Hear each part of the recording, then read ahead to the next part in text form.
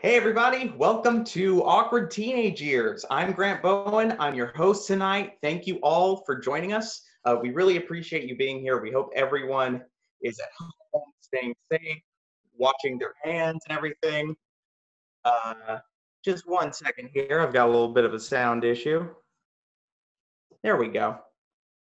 Apologize for that. Live streaming, everybody. But anyway, we hope you are staying at home, washing your hands, and if your state is reopening, I still hope you're staying at home and washing your hands. But thank you for joining us. We are a storytelling show.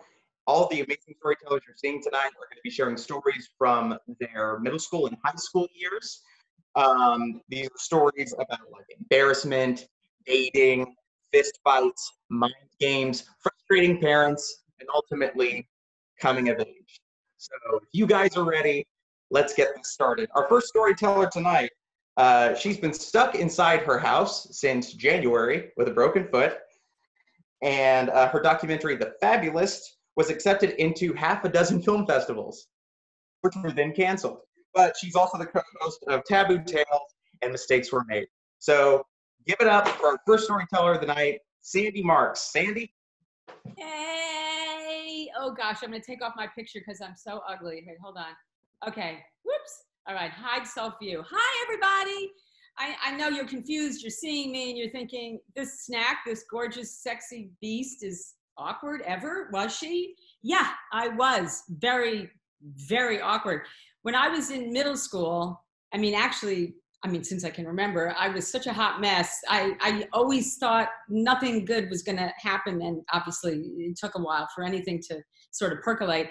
But when I was in middle school, I think it was kind of great that I had absolutely no clue as to how losery I really was, because I didn't really know that there were cool kids in my middle school. I mean, I was too busy focusing on eating my egg salad sandwich at lunch to think that maybe I should be with cooler girls. I just wasn't. And it wasn't until I got to high school where I started to figure out that this was kind of a tragedy in the making. I mean, I had this hair then, now it's worse. I had an overbite. I had a lazy eye. I mean, who needs a lazy eye? There's problems everywhere. And I guess I just never really blossomed. So I hung out with the other kids that were kind of like me, and we were all just so kind of off. You know, we were in Glee Club and we put on plays. So we had a lot of jazz hands happening. And I mean, there's nothing worse than seeing geeky kids with jazz hands when you're in your gym. So things they were not progressing. And I started to realize in high school that there were two kinds of girls. There were the nice girls, girls like me, losers. And then there were the bad girls who we called the hitter chicks, because they were supposedly from like the wrong side of the tracks. But the truth is, all the tracks were bad. I was poor, they were poor, we were all poor. But they had this kind of badassery that I didn't have. Like, they had tits, that was like a really good thing. And they had incredible makeup skills. So they always had on like white lipstick, and they knew how to draw like eyeliner. You know, when you're 15 and you see that, you think these girls have got it going on. And they really, like, they had ankle bracelets while we were a mess. And our big, like, if we were going to get in trouble, it was losing our retainer. I mean, that was like the worst of it. We were such good girls. We were the ones raising our hand, reminding the teacher she hadn't given us homework on a Friday. I mean, who would want that? Who would like this? Nobody. They, on the other hand, like, while I'm going rogue, losing my retainer, they're going rogue is like stealing from the local five and dime, or hanging out and giving blowjobs behind the pizza den. I mean, these girls, I wanted desperately to be. My favorite of all these girls was Patty Migliacci. She was so hot and sexy, and I would only see her during assembly, which was once a week on Fridays. And we would go to assembly, and you had to wear a uniform, which was a white shirt and a black skirt.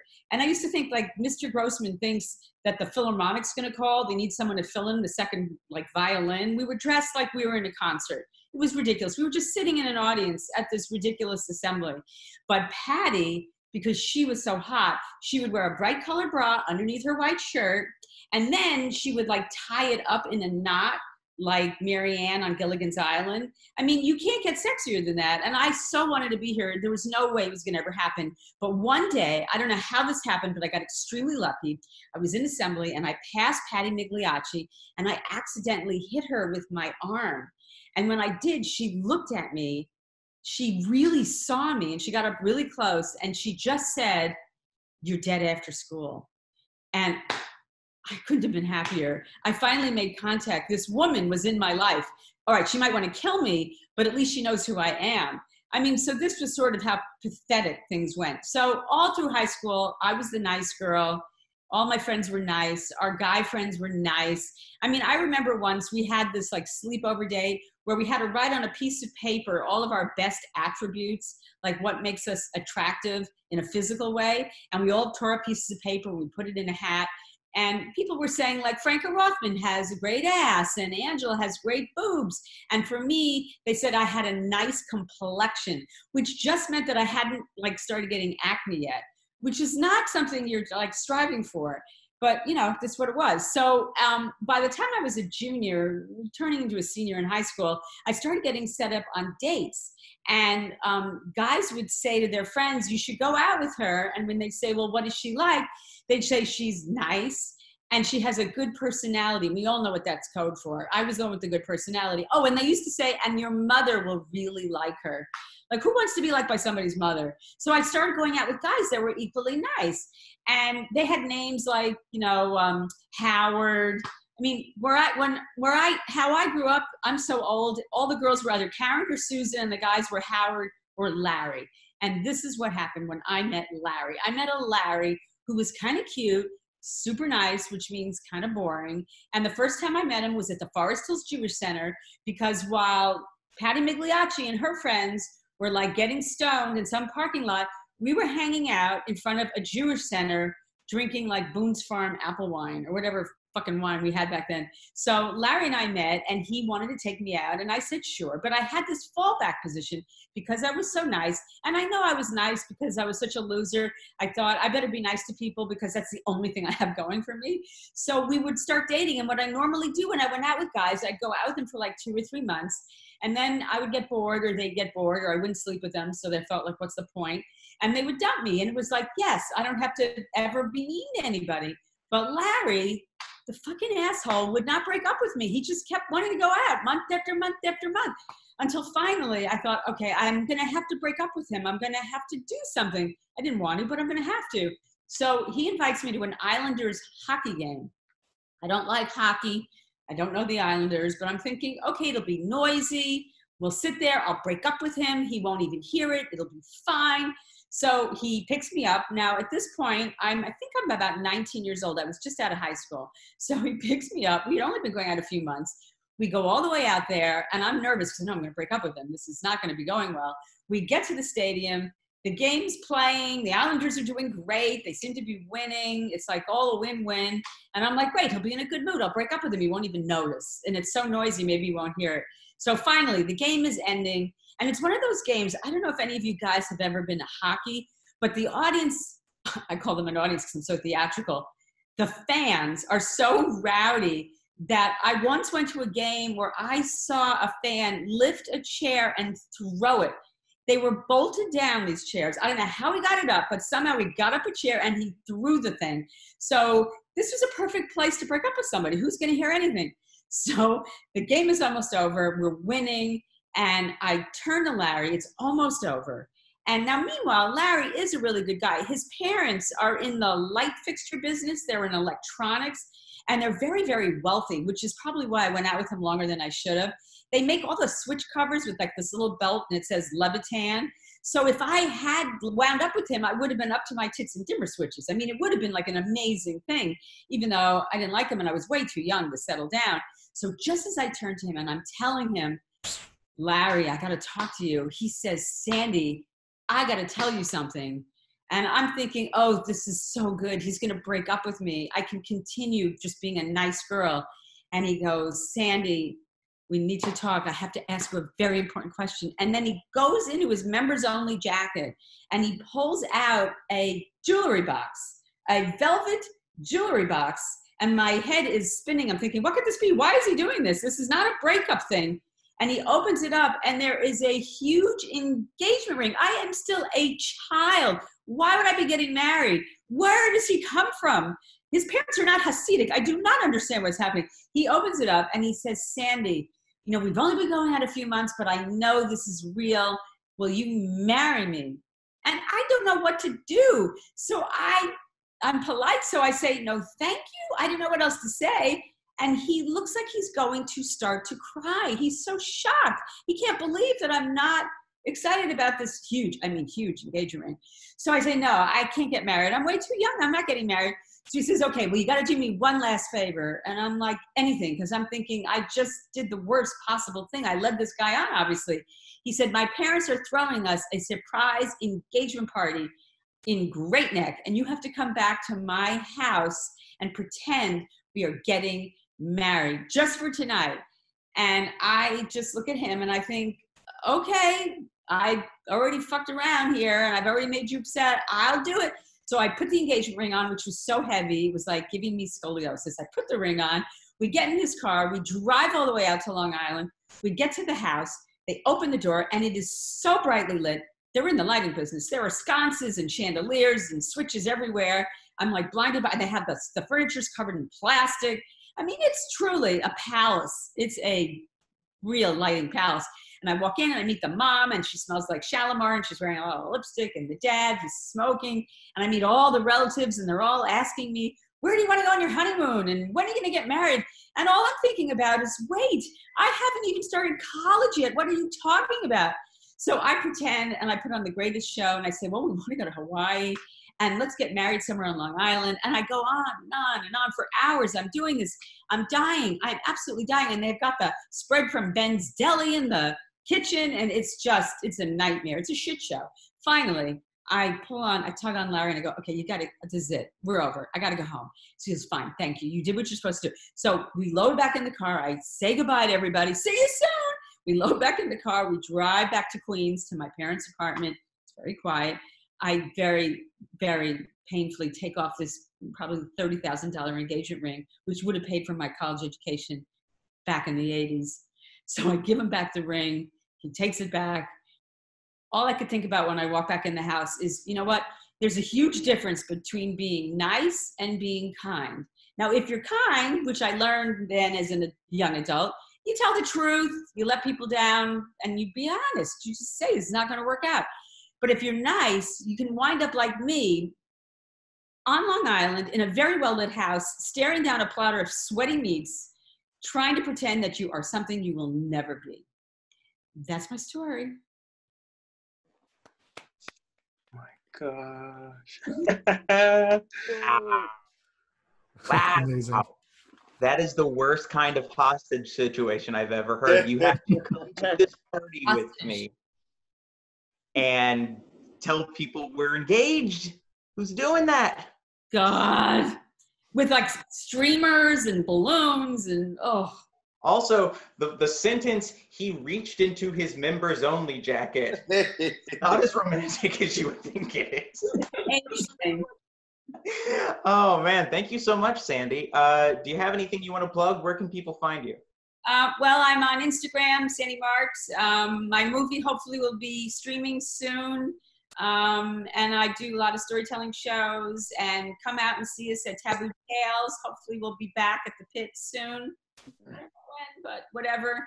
Yeah, I'm around. I'm starring in my own world in Brooklyn in my apartment right now. Gotcha. We're all in the same boat. Thank you so much, Sandi. Great job.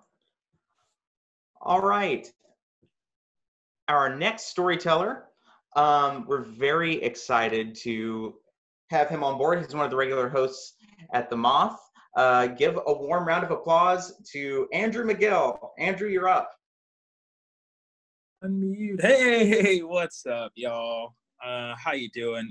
So this picture behind me is what I used to look like when I was 13.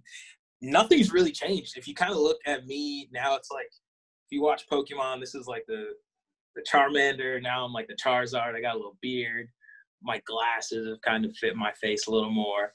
But what's crazy about this picture is So if you're at, like, I guess everyone's at home, so everyone's online or doing dating stuff or whatever. But I used to just be a homebody, like this Corona times of me people just staying at home, you know, watching TV, playing video games. I would do that all the time because I just couldn't go out. I was 13 years old. You know, my Haitian American parents, my mom's like, you're not going outside. What do you want? Did you join a gang? Nah, you're going to stay home and just read books, read the dictionary. And so we had a computer, and, you know, she'd be like, yeah, you just be doing your homework on there, right? I'm like, yeah, you know, I'm doing homework. That's a lie. It's a lie. I got into AOL chat rooms, and AOL chat rooms are fun. They're so fun when you're a little kid because you're talking ASL, remember age, sex, location. You're like, yo, where you at? Where you from? And, you know, you're making friends. You're like, yo, I got a friend in Canada. You know, I got homies like all around the world. And I used to go in these chat rooms or whatever, like hang out, talk to people. And I remember, I don't know how I got to this site, but it's called Teen Spot. This site doesn't exist anymore. It's gone off the map. But so basically Teen Spot is kind of like, it's like Facebook. Not really like Facebook. I guess kind of like Facebook, but it's like you make your profile and then you like go in a chat room, you talk to people, but it's only teens, which is a terrible idea. This is an awful idea. And this photo, so I took a photo of myself and I, you know, put it on my profile, and I remember no one friended me. And I was like, you know, go in the chat rooms, talk to people, hey, what's up? How you doing? And like, I wasn't getting the right response. And I would look at all these other Teen Spot profiles, and it's like, you know, these like scrawny white skater dudes, or, you know, guys with hair like this. And I'm like, you know what? I was like, all right, man, you know what? Maybe this photo won't work. And look at this kid. This kid looks crazy. Of course, this kid would have an idea of like, you know what? I'm going to find a random photo. Like, I'm going to find someone else's photo and put it on my thing. And you think I'd find like a black guy's photo, right? Or a black kid's photo, right? Nah. I picked the scrawniest, whitest, skaterist dude.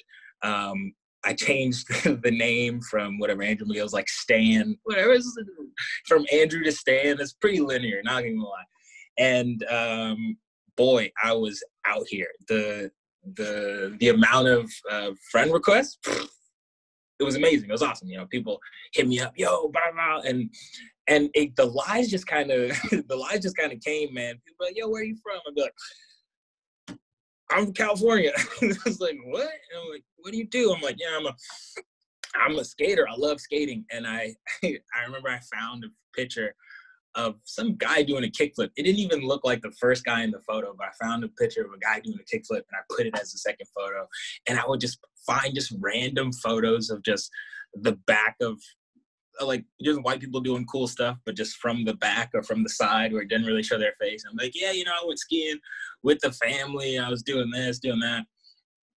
And man, I know they say catfishing is like a terrible thing, but it's so fun. Oh my gosh. And I didn't even see it as catfishing. I was just like, you know, I'm just out here hanging. And I remember I got like a, you know, message from this girl, and she was fine. Like she was very cute. And she's like, hey, what's up? Like, I'm from I'm from New York City. And she was like talking, and she's like, yo, I think you're really cool. And like, we're starting talking to each other, but like, I'm not the guy, you know, I'm Stan. So I'm like talking about, yeah, you know, I'm from California, but like, my family comes to New York City. I'm like, what the fuck am I saying? Like, what? And you know, when you're in too deep, you kind of just have to go. You just gotta go with it. Like, I'm not gonna be like, yeah, I'm lying. I was like, nah. You just gotta fully commit to this guy. So whatever, I'm talking to this girl, and the way that, I don't know, the internet, not even the way that the internet, the way that Teen Spot was, is you'd be like, yo, I'm dating this. Like, you'd be talking to this person for like 2 hours, and you're like, yeah, we're dating. Like, we're official. We made it online official. And like, you know, talking to her, I'm like, I know this girl. Like, I really got to know her. And like, I think I had like a flip phone, and I remember she was like, yo, do you want to like text? And I was like, yo, I would love to text. So now I'm like texting this girl, and I'm going deep. And like, she's like, yo, can we call each other? And this is like for a week. And like, we start talking on the phone, calling each other. She's like, yo, I love you. I'm like, yo, what is up? And she's like, yo, I really want to, she's like, yo, I really want to see you. And I really want to be with you. And I'm like, me too, girl. I'm like, I can't wait to see you.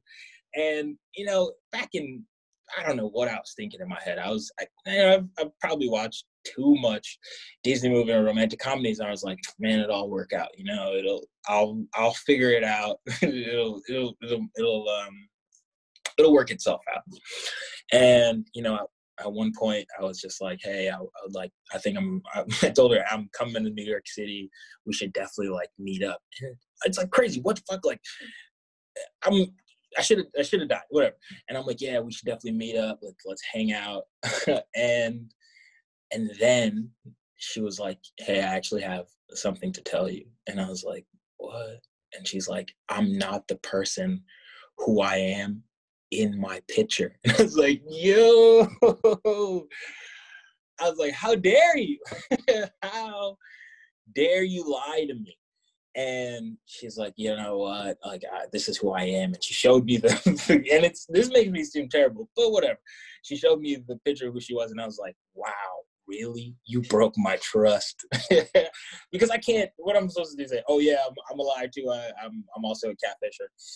And I didn't. I was like, wow, you really broke my heart. And I was like, I can't trust you anymore. And I like let her go.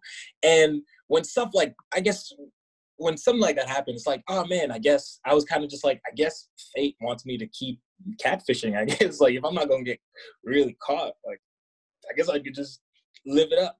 So then I go on this like, man, like 6 months of just like, now when I look at it, I'm like, oh, it's kind of bad. But just like, online dating, like just, and it was like teen spot dating. Like I had this girl and this girl, blah, blah, blah. I had Rachel on Tuesdays, and I had this other girl, blah, blah, blah, blah. And then I meet this girl from the UK, and she's mad cool, really dope. You know, and it's kind of the same thing, like, you know, talking, da, da, da, da, email, like, and we weren't gonna call because she's from the UK, and she tells me like, hey, I'm actually coming to New York City. You know, I change up. Yeah, I'm in New York. No, I'm bi-coastal, New York, California. It's a lie. I can make whatever. And she said, hey, I'm going to be in New York City. Would love to meet up. And I'm kind of thinking about, and I've catfished so much where I'm just like, yeah, whatever, you know, I might link up. Da, da, da, da, da. And she says, hey, let's actually meet up. And I remember, I was like, you know what? I'm not going to tell her. I'm just going to go to the spot. And remember, I look like this, but I wish I had the photo of the Stan guy that damn it. I'll if you guys want to DM me later, I'll show you the picture of what Stan looked like. I don't have it on my phone. But I remember she's like, yo, let's meet up. And I remember we met around Washington Square. And this was like, I'm 15 years old. So I go into the city and I don't know what I was thinking. She was expecting tall, white dude, name Stan. And she's sitting there. I'm like, hey, how you doing? And she's like, hey, what's up? And I'm like, hey, I'm Stan. I'm like, actually, no, I'm not. And I'm like, I actually am this guy, da da da da da. And it is as horrible as you think that an altercation would happen. It was just like, what the fuck? Like, that's so weird. Why would you do that? And it's like, I don't know. I don't know. I got in too deep. And I wish there was a happy. No, there is a happy ending. It's like there's where it's like I wish I had to kill her. No. There is. She knew too much. No. I guess there's. I mean, she's now like a famous blogger, and she like works for like the UK Vogue, but. And she probably remembers this, and it is probably.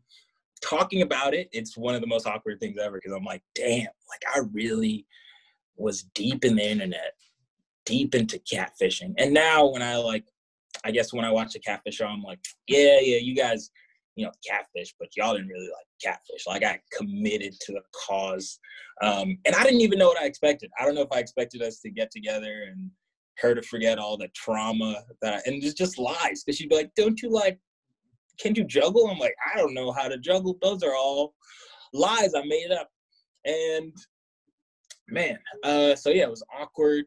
I think that's about as awkward you can get for like a teenager. But you know, I was coming from, you know, a Yu-Gi-Oh addiction and all this other crazy shit. But it was I mean, it's better now. I don't catfish people anymore because you know, it's too much work. Catfishing now is just too much work. I wish I could get back into it, but it's just, I'm not young like I used to. I had so much time to catfish. I don't got time for lies anymore. I'll just tell you the truth. I'll tell you the truth. But I don't catfish anymore, and she'll probably never see this. But I hope you know that I'm sorry, because I was an awkward teenager. Look at me. Come on. Look at this face. Of course this kid was catfish. Look at him. Look at the flashes in his eyes. He's not even smiling. Look at this photo. But yeah, that's it seems sad, but it is it's a happy ending because I'm, you know, not a catfisher anymore. I guess it's happy. Yeah, it is. But yeah, I was an awkward ass teenager, and now I'm a regular semi-normal adult, I guess. And that is that's my tale. Wow, thank you. Great job, Andrew, if that is your real name.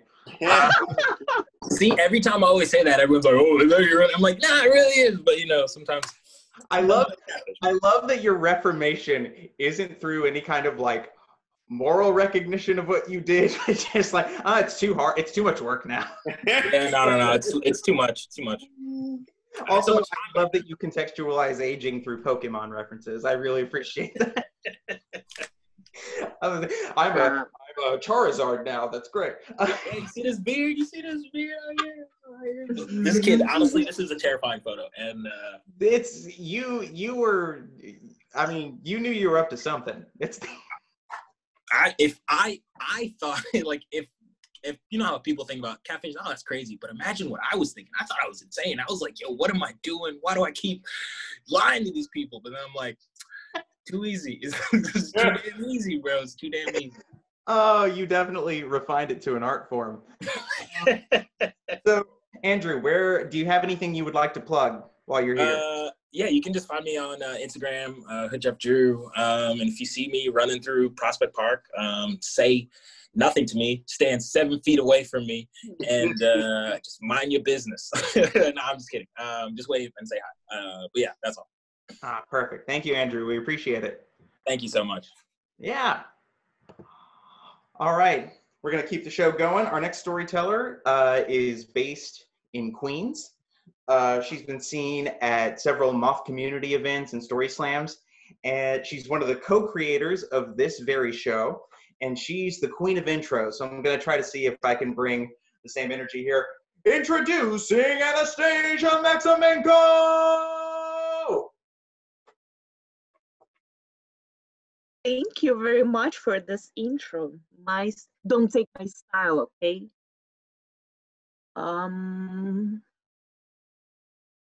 Thank you for this intro again. Okay, so when I was 13 years old, my parents decided to get divorced. And I wasn't that kid that was like crying for attention or being overly dramatic, like, what about me? Don't get divorced, please. Because at 13, I knew that getting divorced is the best thing that can happen to my parents. So, like, starting from my mom, my mom loved my dad unconditionally. And when he had one affair after another, she would still take him back. So I knew that is not healthy. That is not healthy for her self-esteem and just not healthy mentally. And even though she loved my dad, I believe that she deserves better. She deserved men who would love her back and who would respect her. And my father, on another side, he's alcoholic. But again, at 13, I knew that he's alcoholic for a reason. Maybe because of his difficult childhood, maybe because he was a failed musician, or maybe because he was working so much on the iron plant, working many, many hours and still living in the poverty. So, and I knew that like my dad would need like some very strong person behind him so that the strong person can pull him out of this alcoholic hole. But it's not my mom. My mom is kind and nice, but she's not that strong. So I, you know, divorce it is. It's a good thing. And also because this new affair, this other woman that my dad had at that time, she forced him to, to get a divorce. And I didn't mind because I thought this other woman is a pretty nice lady.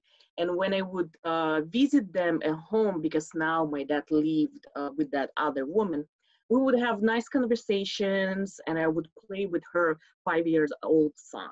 So all good. Divorce, yay. But one day, one very nice sunny day, I'm playing badminton with my best friend, Natasha. And we're laughing and we're having fun because we cannot play longer than 6 hits. And we're just like having blast and we're laughing. And then my friend Natasha stops and she looks at me and she goes, "Don't laugh like that." And I'm like, "What?" And she's like, "Your face looks weird. Don't laugh like that." And I'm like, "What do you mean? What?" Like, "Oh, you need to look at the mirror. Let's go to your house and, look at the mirror." So we went to my house because we played badminton closer to my home. And I'm looking at the mirror and yes, like my right eye is like drooping and my like cheek muscles and skin just falling down. And like right side of my mouth is just like downside. And left side is just like smiling and everything. And I'm like, I look really weird. But again, this didn't freak me out, but it did freak out my mom because now when I was sleeping, like I would have my right eye a little bit open and I look like I'm possessed. So we went to the doctor like the next day and we're in our small clinic and physician is saying that yes, my right side of my face is paralyzed. But she cannot, like the doctor cannot tell us anything else, what's the reason, why it happened, how to treat it. So we have to go to a bigger city, to a bigger clinic, to see neurologists and other doctors to get tested. And we went to that bigger clinic and test after test, and I had to go back and come back again. And after all the tests, we are sitting in the office with this neurologist, and he's saying that there's no actual like medical reason for paralysis. Like everything is fine with my hormones and like all the other things, like everything is good. So he's saying that the reason is like psychological. The paralysis that your daughter has is because of the stress. Is anything wrong with the school? Is anything wrong with her friendships? And my mom goes like, "Oh, I'm getting divorced with her father, so probably can that be a reason?" And neurologist saying like, yes, that's definitely a reason for the paralysis. And I'm sitting there, I'm thinking like, I'm not stressed because of my parents getting divorced. I'm not stressed at all. And then the wave of emotion is just crashing on me.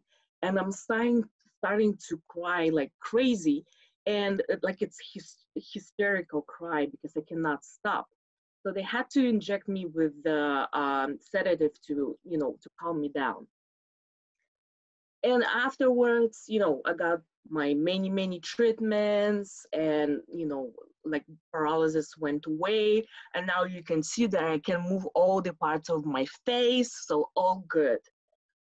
But like inability to process my emotion still, stayed with me until this day. But hey, I'm working on it. Thank you.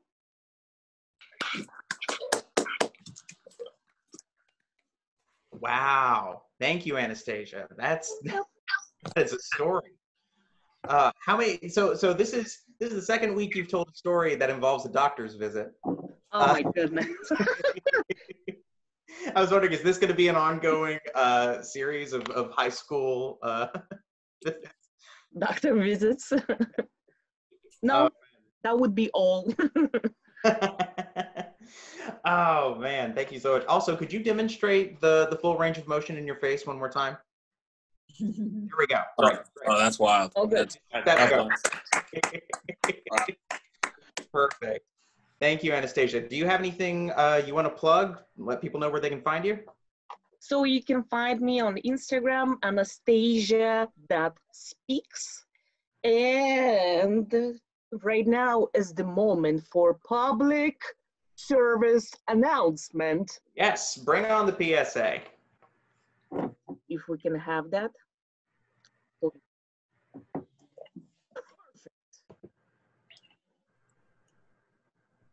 So we just want to mention a few organizations that mean a lot to us. And basically, first organization would be Frigid New York. This is a theater company in New York, and they organize Frigid festivals every year. And actually, we did our original Awkward Teenage Years show during their Frigid Festival this year, back in February. So without Frigid Festival, without Frigid Theater, the show wouldn't exist. So that is why we want you to find out more about this amazing organization. And you can find them online at www.frigid.nyc, and also at Frigid New York on all the social media, social medias. Please donate, because as any other theater company right now, they're going through a really, really hard time. And you can donate to go to their Venmo, venmo.com/Frigid New York, or become their patron on the patreon.com at Frigid/Frigid New York.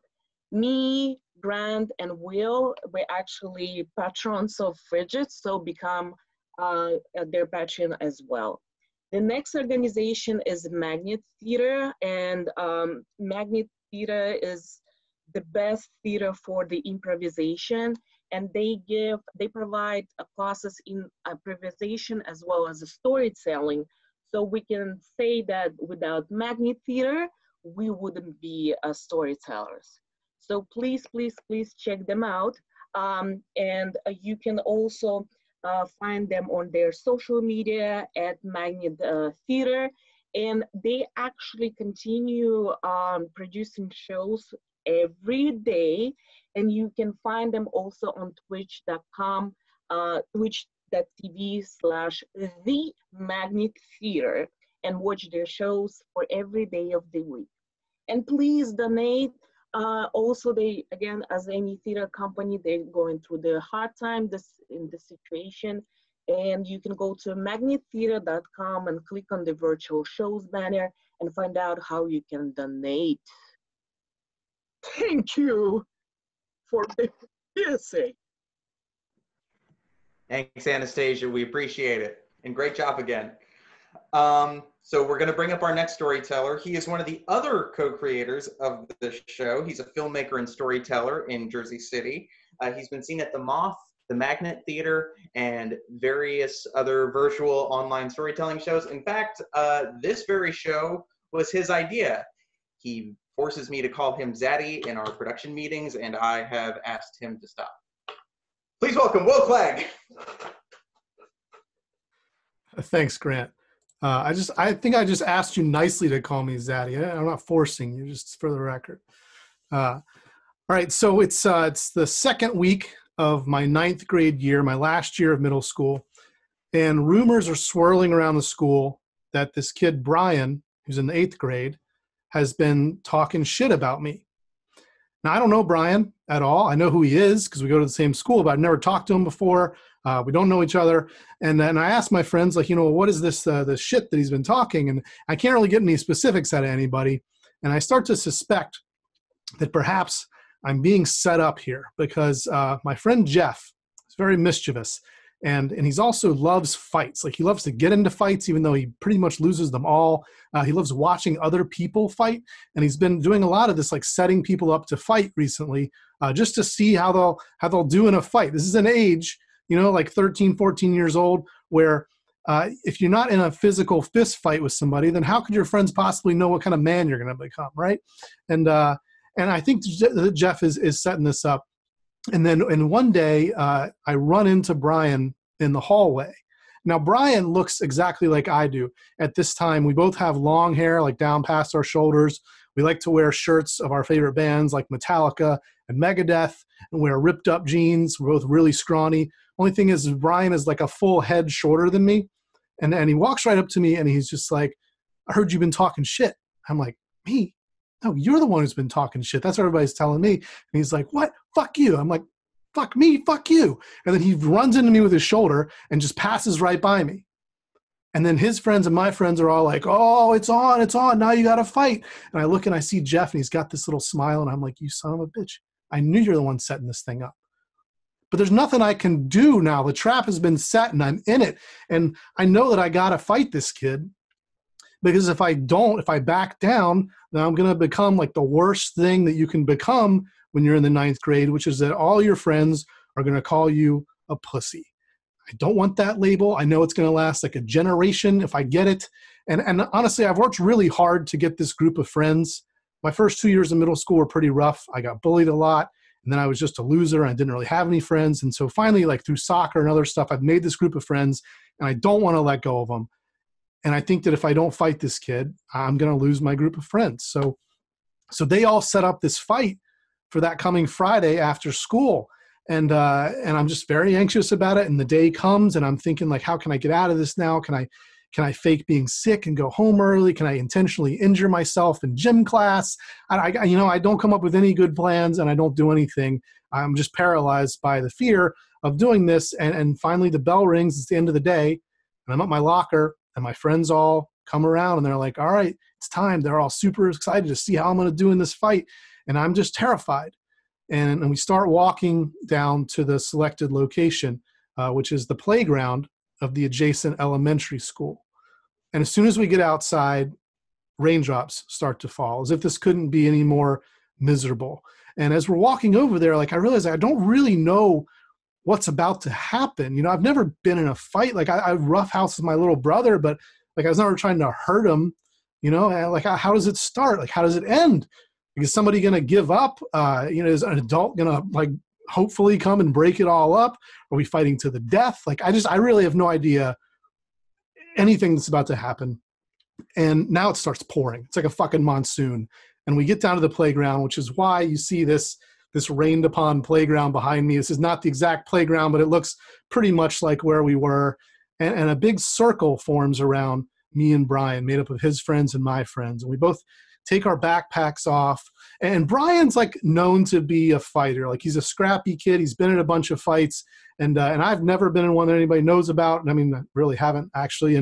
And so I'm kind of looking to him to make the first move. And he's kind of stalking around, giving me the evil eye. And then he just walks up to me and he puts his fists up. And instinctively, I swing at him. And I connect. I hit him really hard, like right here in the cheek. And it's this awful sound. It's like in the Rocky movies, when he's training in the meat locker and he's just pounding the sides of beef. Like, it sounds like that. It's just disgusting. And I hit him hard and he staggers back. And he looks up and he's holding his face and he's like, wow, nice hit. I don't know why this little phrase sets me off, but I just see red. And like all the rage and anger that I've had built up inside of me from the last couple of years of being bullied and feeling like a loser, it all just comes pouring out now. And Brian rushes back to me and he takes a swing at me, but he's too short. and he misses. And I realized that, pretty quickly, like I can still hit him and he can't hit me. And so I swing again, I hit him again in the exact same place in the face. And this time it like feels kind of good. And then he swings again and he misses and I hit him again. And this just happens over and over again, like 12, 13, 14 times until finally he falls back and he takes a knee and he says, "That's enough. And then like nothing happens. Nobody picks up my arm. Nobody cheers. It feels awful for everybody because they all just watch me like beat the shit out of this kid and nobody feels good about it now. And so the crowd just kind of like slowly dissipates and we all walk off into our own little like sad afternoon. And I've missed the bus because it's so late. So I have to walk home by myself in the pouring rain. The next Monday, I get back to school. And first thing, I get called in the principal's office. I know this is coming. I know why I'm going down there. And the principal is a friend of my parents. And so this is like doubly bad. And I get down there and I can see it in her face already. She's so mad. And she sits me down. She says, "Look, I know everything. Okay, I know about the fight. Don't even try and deny it. I'm so disappointed in you." And now I was a kid who was like on the honor roll. I was on the student council. Like I was mostly a pretty good kid. So I've never been called to the principal's office before. And she says, "Look, I can't do anything about it officially because you weren't on our school property. It was after school hours. But I want you to know that I'm just so disappointed. I'm calling your mom and I'm telling her what happened." This is like probably the worst thing she could do, actually. And I slink out of the office just feeling awful and sad. And I look over and I see Brian sitting there waiting to go into the office next. And he's just got this gigantic welt on his face because it's just one spot where he just kept hitting him. And he looks sad and ashamed too. And we just share this moment of just feeling so stupid. And I go home that afternoon and I get a long talking to from my parents about fighting and why it's so bad. And I know why it's so bad, but I can't bring myself to tell them that I only did it because I was afraid of losing my friends. So I just accept their punishment, which is being grounded for a month because I know that I deserve it. But I also decide right then and there that I'm never going to get into another fist fight again. And I'm proud to say that I never have. Thanks. Story, coke on the strippers, what? How was it? I'm clicking on that story. Grant, you're muted, buddy. It would help if my microphone was on. Thanks. Great job. Doesn't the rain and the mud just make a fight more epic? Yeah. Just more sad.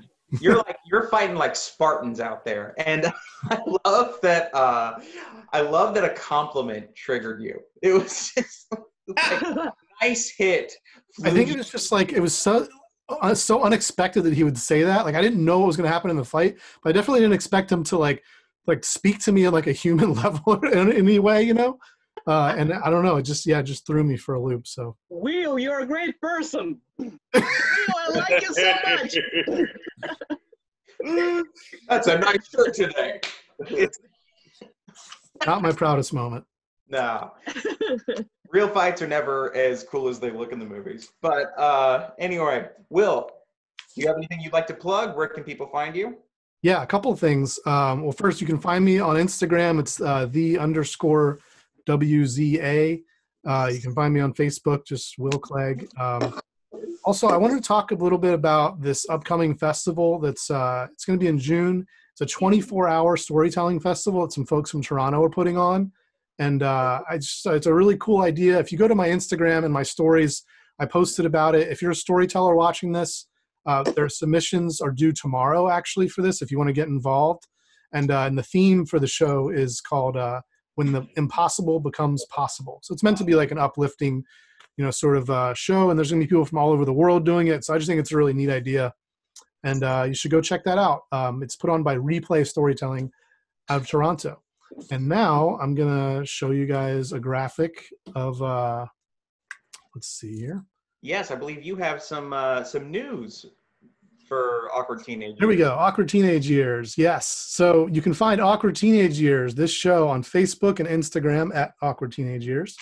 If you want to be on this show, you can email us your pitch at awkwardteenageyears@gmail.com. It doesn't matter if you've told stories before or not. If you've never told a story before, that's fine. If you got something great from your teenage years, just send us an email and we'll be happy to work with you if you want to develop your story. And some news that Grant mentioned is we just put all of our past streaming shows up on YouTube. So if you search for Awkward Teenage Years, you will find the shows. If you subscribe and follow us on there, you will help us to eventually be able to have our own URL. We're not able to do that until we have 100 followers, so please help us out there. And also, please follow us here on Twitch. If you're not already, that helps us out as well. So we're glad you're enjoying the shows, and hope you'll keep coming back. All right. Thank you, Will. Yes. Follow us. Give us a follow here on Twitch if you're watching now, and subscribe to our channel over on YouTube, and that's really going to help us out a lot. Thank you, guys. All right. We're down to our final storyteller of the night. Really excited. He's a writer, storyteller, and improviser. You can see him perform with his improv team, Sexy Baby. That is Sexy Baby. And you can read his blog over at www.actuallyitsrobpenty.org.com. Please welcome Rob Penty. Thanks, Grant. That was a really good way to do my I appreciate that. Thank you very much. Cool, guys. So I'm going to talk about senior prom because nothing sums up my high school life, my high school love life, or lack thereof, like my senior prom. So it was my senior year, and I had just gotten home from soccer practice, and my father said that my mother was on the phone with my prom date. This was very bad news. Now, my prom date wasn't my girlfriend because I didn't have a girlfriend in high school, and there are many reasons for this. The first reason is that I was a very late bloomer. The stereotype of high school boys, I think in the popular media, is that they're all desperate to have sex and hook up. But that's a little different when you're the kind of person who gets his driver's license before pubes. And the second reason is Catholicism, which basically made me ashamed of any and all thoughts of any kind of even heterosexual romance. And the third was the very special episode. Now, for those of you who were not born in the mid to late 70s, the very special episode was an episode of a sitcom that tackled an important issue. And when the very special episode was about sex, there were two plots. The first was a couple who were deciding whether or not to have sex, and they always didn't, much like the episode of Different Strokes, where Willis and Janet Jackson decided not to go into the fast lane.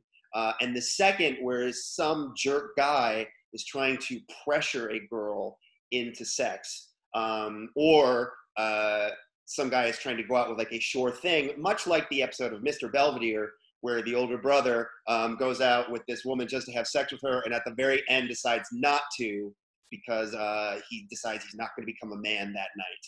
And after watching those with no real experience with women, those were my teachers. And I thought to myself, yeah, I'll never be that kind of guy who pressures women into sex. And it just turned into, I'll never have sex.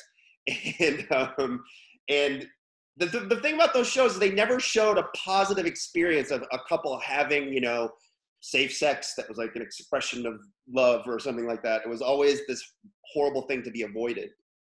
And if all of those like mental obstacles weren't enough, when I was in middle school, around the time that, crushes started happening, and I was going to like bar and bat mitzvahs and like slow dancing with girls, and girls were noticing me and I was noticing them, my father ruined everything by deciding to send me to an all-boys Jesuit high school. And it was like, we had this great local public school that was really good. And there was like no reason for him to do this. I was like, why do you want me to go? And he said, because I like how the Jesuits think. And he wasn't even Catholic. My mother was Catholic, and she didn't want me to go to Catholic school because she had been. And I was like, you don't even know how these people think. You're not a Catholic. It's all just guilt and shame. But that's it. So I didn't go to my junior prom because, again, like I didn't have a girlfriend and I didn't have anyone to ask. And but I knew that I had to go to my senior prom. I just had to, because it's a cultural milestone. Like we all go to prom. We have like our prom photos. Everybody has their prom photo. Like, I can't not do this. But again, culturally, the prom means sex. 90210, Brenda and Dylan had sex. The classic film American Pie featured 4 gentlemen all losing their virginities in one night. But I knew that wasn't going to be my prom. So let me tell you about my senior prom. So senior year was actually pretty good. I put a lot of pressure on myself to get good grades to get into college. And second semester senior year, I was in college and things were good. And, you know, I was hanging out with friends. And I remember one night I went to this tradition in our town called senior bowling that the kids in the public school did. And I was still friends with all of them. So I was there hanging out with my friends that night. And one night I was talking with my friend Risa, and she said to me, you know what, Rob, you're kind of hot. And this needs to be taken with a grain of salt. She wasn't actually saying like, I think you're hot. I think she was just like saying like, you know, you look good these days. It was just sort of her trying to like boost my self-esteem. I mean, she knew that I didn't have a girlfriend or anything like that. And she said to me like, hey, do you have a date to your prom? And I didn't. And she said, I want to go to your prom with you. Now, a couple of things. First, Risa was actually the long-term girlfriend of my best friend, Josh. So she wasn't really offering to like go out with me. She had like her real prom at her school that she would go to, and that would be like a real prom for her. But also, we would go to the same college the next year. And I know now that she was about 8 months away from coming out of the closet. So at the time, and in retrospect, I knew that there was no chance or prospect of me having sex at all. And it was totally fine. And I was fine with that. Because again, late bloomer, Catholicism, very special episode, all that stuff. And she was my friend. And she's very pretty. She'd be a lovely date. And I was really looking forward to it. And we'd have a good time, you know? So it's all good. So, but then a couple of weeks later, I was coming home from soccer practice. And my dad tells me, your mother was just on the phone with Risa. Now, she had called to tell me something. And the thing about calling my mother is don't do it. Because my mother was basically this actress without a stage. She was a very dramatic person. And anybody who ever called my mother got roped into an hours long conversation. And, you know, it was pretty, like 95-5, you know what I mean? Just like mom just yapping, friends, parents of friends, acquaintances, like I probably Time Life operators, I don't even know. But anybody who called my mother just got roped into a very, very long conversation. And Risa called and my mother answered and I wasn't there to protect her. And here's what I missed. Risa had called to tell me that she actually couldn't go to the prom with me anymore because she had a softball playoff game that night. So my mother gave her a talking to. And at one point, the phrase, and let me tell you something, was used. And do you remember that leaked voicemail that Ireland Baldwin had of Alec Baldwin calling her a little pig? I remember listening to that, and in that message, he actually uses that phrase. And when I heard it, he goes, and let me tell you something. And I was like, I sort of like shuddered a little bit because I've had that said to me by my mother many times. And let me tell you something.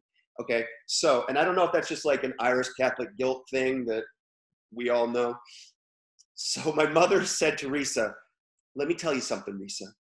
My son would never do this to you.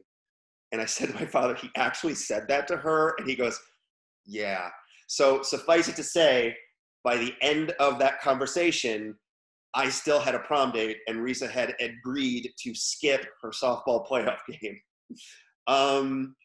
It was a good time. We had fun and we went to my friend's like guest house the night, and I was still such a good little boy. I didn't drink or do anything, but it was like nice to hang out. And she's a good friend. She still is. And it was really, really fun. But I just want to let you know that on prom night, culturally, one of the most romantic nights in a young person's life, I went with my best friend's girlfriend, who was less than a year from coming out of the closet, and she wanted to back out of it, but my mother wouldn't let her.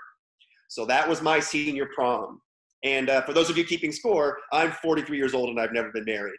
But I think that's probably a coincidence. All right. Thank you, guys.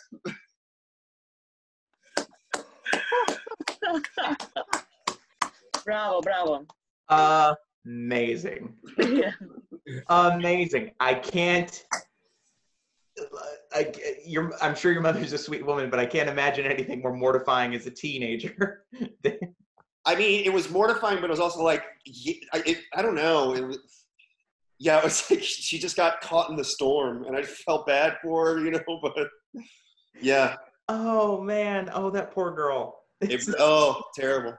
Lovely gay, that's the line I love from the story. Oh, man. Oh, thank you, Rob. So, Rob, what do you want to plug? Oh, yeah. Thank you guys for plugging the Magnet Theater. It's a very special place for me. And my team, Sexy Baby, that is the name, we perform there on Wednesdays, and there are virtual Zoom shows. They're a lot of fun. We're there, and we're there every Wednesday. So check out twitch.tv/themagnettheater.com. Make sure it's D because there's another one, but themagnettheater.com. Check out my blog, and Rob Penty on Twitter, R Penty on Instagram. Check me out. I'm trying to do as many of these storytelling shows as possible, and thank you guys for having me. This was great. Great. Thank you, Rob. We really appreciate it. All right. And that is it for our show this week. Thank you guys so much for watching. We'll be back next Thursday, same time, 8 p.m. Eastern, with a whole new set of guests.